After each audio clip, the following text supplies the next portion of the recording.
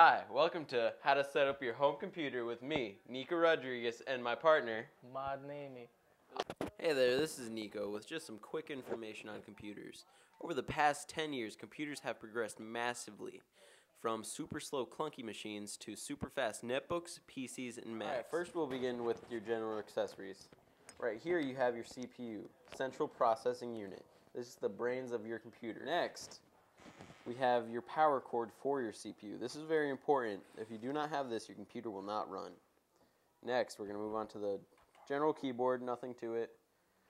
Volume control, very simple. Right here we just have a plain old optical mouse, color-coded in so you know where to plug it in. Next, we're going to move on to the webcam.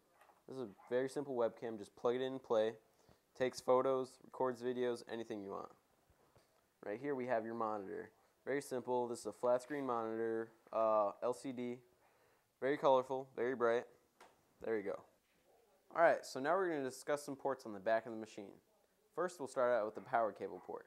This will provide power to your machine. Next, we're going to talk about the mouse and keyboard port.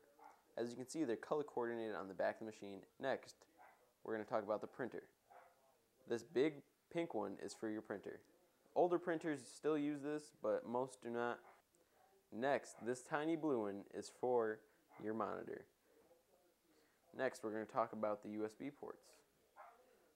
They're located there. I have 4 on the back of my machines. Next, this is an Ethernet cable port. This is an easy way to get internet from your router to your computer. And now, the green and pink port is for audio and speakers. So now I'm going to show you how to plug these cables in. First, we'll start with the power cord. This one goes in a 3-prong slot up at top. Next, we're going to do the audio and the microphone cable. Plug these two into the tiny ports down at the bottom. Very simple and easy. You should plug it in and it should work right away. Alright, next we're going to move on to our mouse. Color coordinated green slot up at top here. Next, we'll do the keyboard. This one has a pink purple end and it goes in the purple slot right next to the green one. Next, we'll go with the webcam. Very simple. Plug it into one of the 4 USB ports on the back of your machine. Next, we'll go with the monitor.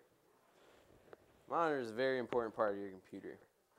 Then you screw these little plugs in here and then it should be good to go. Now our machine is set up.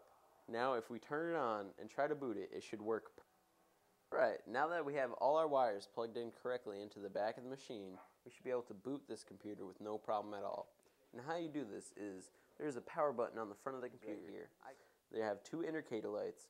Once I flip this button, that green light will turn on showing that there is power to the computer.